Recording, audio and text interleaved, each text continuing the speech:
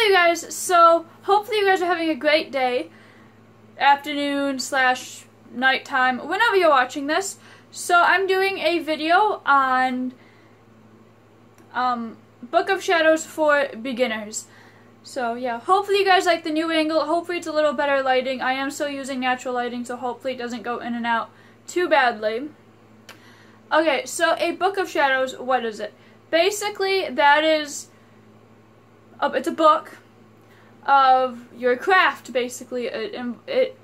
You can put anything in it, honestly. You can put your spells, your rituals, your potions, recipes,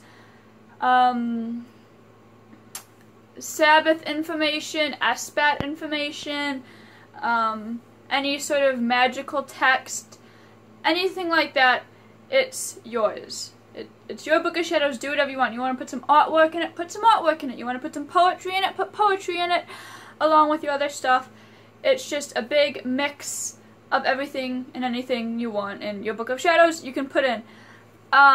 Preferences by saying though, but because of that, what your Book of Shadows is going to look like is going to be completely different than somebody else's. So, yeah. So my first tip for beginning witches that are just getting into their Book of Shadows, don't spend a lot of money. Okay? Do not spend a huge amount of money on a Book of Shadows at all. Now I'm going to show you my first Book of Shadows. This is what mine looks like. My first Book of Shadows. This I actually bought at Costco for 20 bucks. I bought a notebook for $20. I don't know, I thought because it was like a hard cover, hold up here, because it's a hard cover, it would make my craft real, I guess. I wasn't going to be like a poser or anything. So yeah, this is what mine looks like. I just cut up some paper and some fake flowers. This little pentacle, it's a dragon. I don't know if you can see that or not. But that's just from Hot Topic, so yeah. It's really, really bad, but it was a good starting point for me. Now, you don't have to go out and spend $20, $100, whatever, because you can just use notebooks. You can just use notebooks. You can use bigger notebooks like this one. I have stuff written on this, so that's why I'm not showing you the red cover. So this is just a 70-sheet notebook. You can use this. Simple. Or if you want something a little bit smaller, so you can take it with you, you can just use a little notebook like this. There was more paper in this before, but you can use a little notebook like this. You can use one even like this if you want. This is just my personal journal. So, yeah. What my Book of Shadows looks like right now is this right here. There's this little decoration. I bought it specifically for this because it like was reminding me of like the Tree of Life. So, yeah. This was $8, by the way, at Barnes & Noble's, I think. So, yeah. Your safest bet is to just get a notebook. It's easy for mistakes. You don't, personally, I didn't organize my first Book of Shadows at all. Just because it's my first book, anything I learn just goes in right to the next page. I'll organize my next one.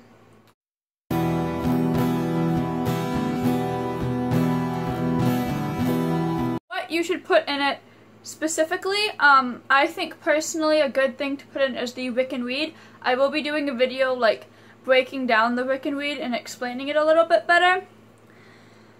You can put like your intentions, your beliefs, a book blessing. What I do personally is with my book and with my first one, I have my book blessing here, and then I have my beliefs on this page, and then the first actual page is a shortened version of the Wiccan Weed. You can write it all out if you want. Just with this one I didn't want to. And then 13 goals of a witch, which I think are just really good life goals in general. You can put the Wheel of the Year, which I do have in mine. You can put elemental information in it if you want to work with elements. You can put spells, rituals that you create or you find online that are really good for you. Anything can really go into this book. Thoughts, experiences, you can put your dream journal in it if you want to write about all of your dreams.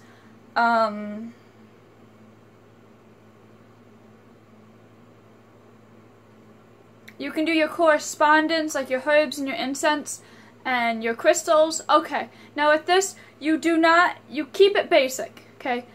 Keep your correspondence pages basic when you first start out.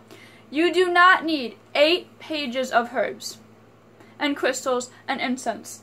Now, to show you what I mean by that, in my first book, I have, I kid you not, 12 pages of herbs that I never use.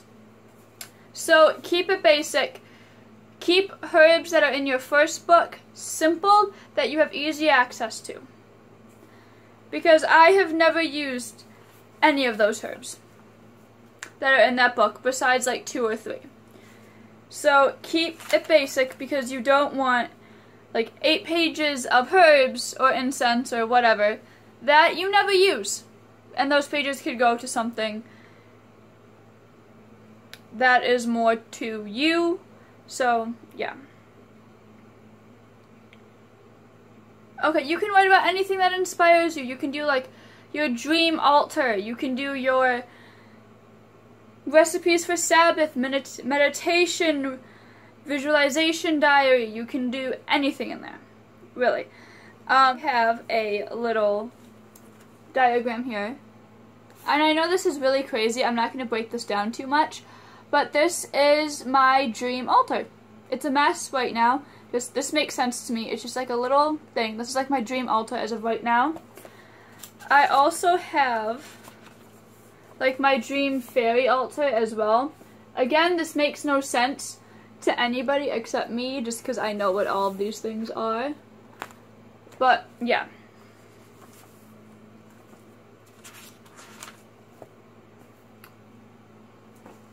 That and your second book is going to be a little bit more like defined than your first one, because your first one you're writing everything that you learn in it, and in the second one you're still writing everything you learn in it, but it's a little bit more organized because you know what, you have a better understanding of what you may enjoy in Wicca. And if not, that's okay. I still don't really know. So, yeah. You can write your experiences with spells, rituals, anything in your book. Keep it nice, simple, in my opinion, and you should be fine. So, yeah. That's it. Bye! Hope you enjoyed.